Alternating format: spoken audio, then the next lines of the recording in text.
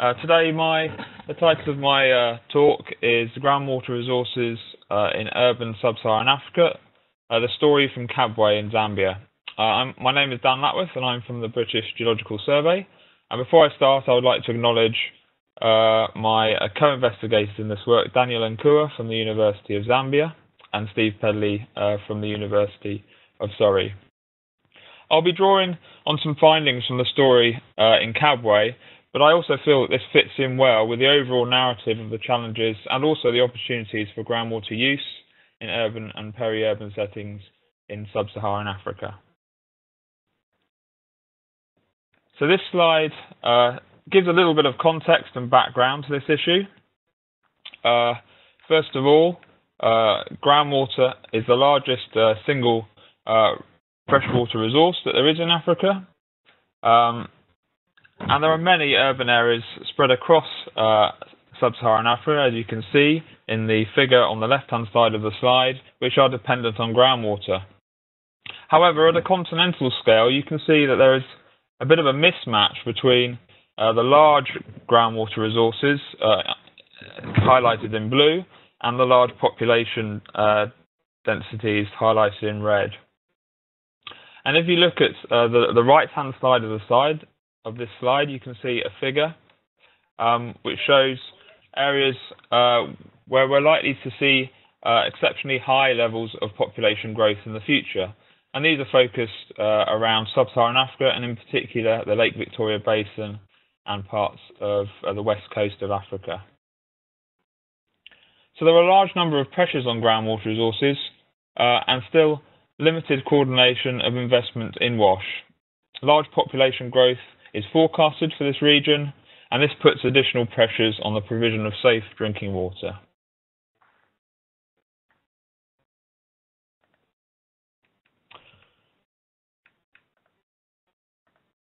So I'd like to tell the story of Kabwe. Kabwe is the main town in Zambia's central province through the eyes of a man called Joseph, a resident who grew up in Kabwe.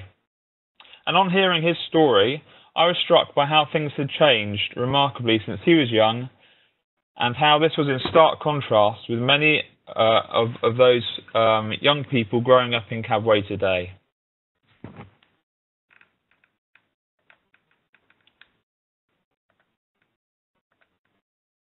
So Joseph saw Kabwe grow up. So while Joseph was growing up in Kabwe in the 70s, Kabwe was a booming mine town and an important transport hub for the central province. We can see what's left over from the mining headworks in these pictures. During the 70s and 80s, the prosperity of the town grew with the favourable international prices for metal, but unfortunately this was not to last, and as the market price for metal collapsed, so did the economy of Kabwe and the surrounding area. Joseph recalled to me a fact that he remembers when he was growing up in Kabwe, that many of the households during this period had access to a tap, to water directly from a tap.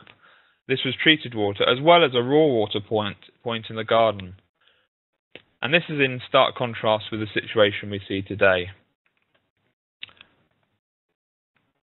The next slide that I'm showing shows some of the historical investment that was undertaken within Kabwe as part of this development during the mining period. There was significant investment in the WASH sector during this period, and if we visit Kabwe today, we can see the original infrastructure still being used. And some of it seems to have been abandoned as well. The picture in the top left shows part of a dedicated well field out of town that's now been abandoned and is fairly unfunctional. The town of Kabwe has expanded hugely since this time, over the last 20 years or so, and this has happened in a largely haphazard way, and the infrastructure within Kabwe has not kept pace with this expansion.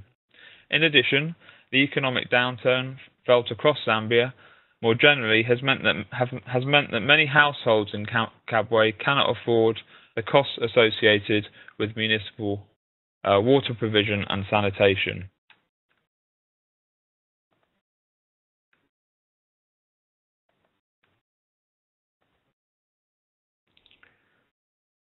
So there have been some recent wash efforts in some areas of Kabwe, but these have been limited to some very small areas. These have included the upgrade of pit latrines and septic tanks, the upgrade of water provision to include treated pipe water to households, and there's even discussions on expanding the wellfield area out of town and perhaps developing an aqua farm to protect the area directly around the wellfield. So there's been some recent funding from the Zambian government, and this has made a difference in some households, but only for a very small fraction of those who are most at risk in Kabwe's low-income areas. And there has been also a trend for the more wealthy parts of Kabwe to shift away from public supply to a mixed private-public supply using their own deeper boreholes.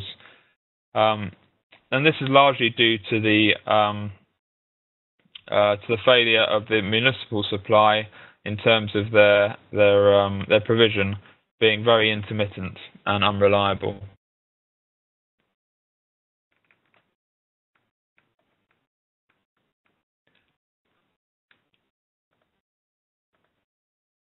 So the current situation in Kabwe can be summed up in this slide here, really. Three main factors: an inadequate and unaffordable provision of treated water from municipal sources, very low sanitation coverage, as low as 11% in the low-income areas in Kabwe, and a high dependence on self-supply from shallow, unsafe sources.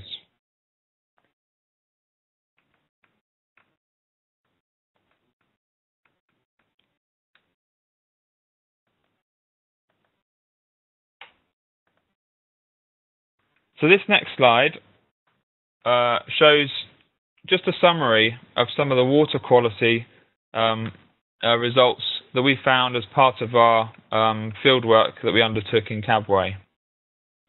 It shows a map of the risk classes for different sources of water, wells shown in the circles and boreholes shown in the triangles within Kabwe, both within the original extent of the city shown in purple, as well as some of the surrounding low-income settlements on the edge of town. The areas, or the points highlighted in green, are the out-of-town Kalulu and Makalulu well fields.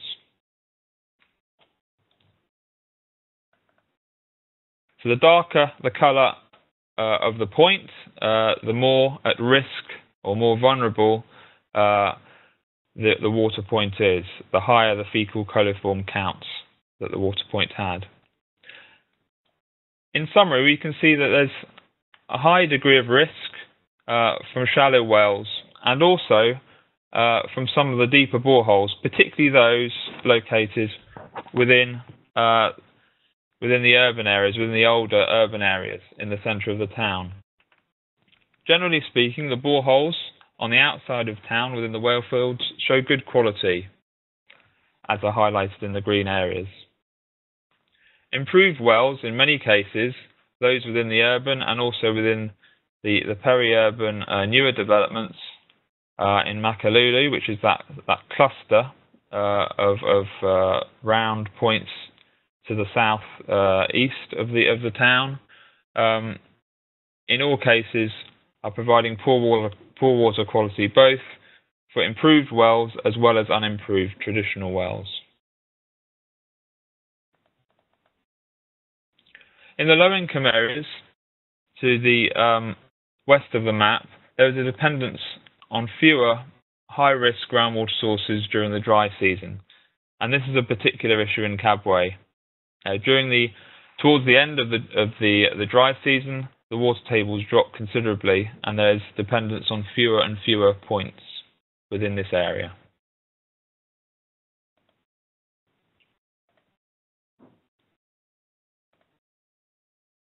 So in summary, the current water quality status in Kabwe can be described as follows. Within the shallow groundwater system, these are highly vulnerable to contamination all year. There's evidence of very rapid pathways during the wet season that are activated. There's poorer microbiological water quality overall in the wet season, although this is also very bad in the dry season. All wells, unimproved and improved, were found to be high risk. And there are fewer water points available during the end of the dry season. This is in contrast with the deeper groundwater system, which is accessed by boreholes. We find here significantly better water quality. The main risks are from poor borehole integrity and poor sanitary seals. However, there are some boreholes within the older urban areas which show evidence of vertical migration of contaminants, and some of these sites were contaminated with nitrate.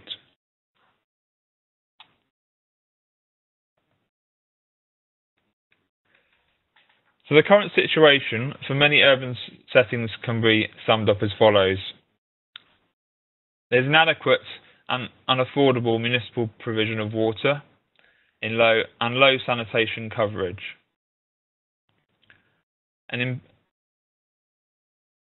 as well as this, there is a dependence on self-supply from unsafe, shallow groundwater sources. And this story we have seen in Kabwe is also reflected across many parts of Africa, and many parts that I've worked in West Africa as well.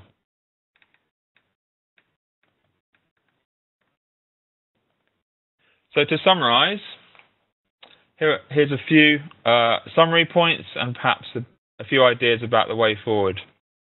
From our research, we've highlighted that we need to understand, in particular, the rapid lateral pathways within tropical soils. And this raises interesting questions about the use of lateral separation distances within the risk framework for water points. Pollution is essentially diffuse in urban areas, so this is perhaps not an appropriate framework.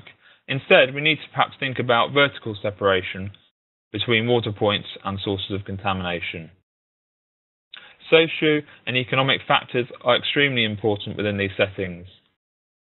These may include cost, land tenure issues, as well as societal norms for using water points. And also the inadequacy and intermittent alternative sources from the municipal supplies. And we need to understand the key barriers that there are here for WASH implementation. A review of the literature has also highlighted that there are only actually a handful of good water quality studies available across Africa, and much more research is needed, particularly in this area. There are a couple of techniques that we were able to trial and pilot as part of our research, and this included using molecular methods, DNA tracking techniques to characterise the pathogens that would contaminate these water point sources, as well as more traditional indicators such as fecal indicator bacteria. And I feel that these are important areas that can be exploited in the future for understanding contamination. We also need to develop and use simple field-based tools to rapidly assess water quality risks, which are alternative to traditional cultural methods, which are expensive, time-consuming, and very difficult to use within this sort of context. Well, thank you very much for listening. I've got a few points on further information on this last slide. I just want to point out a few things. There's a recent article come out in Planet Earth, and there's a web link for that. Our first journal paper on this work has come out recently, and hopefully there'll be more to follow on this. There's a video from the IAH conference in 2014, and a link there which you can follow to find out more about our work in Kabwe. And to find out a bit more about BGS groundwater activities internationally, please feel free to follow the link below. And also, please, if you have any other questions following on from this webinar, my details are on this slide, and please feel free to email me. Thank you very much.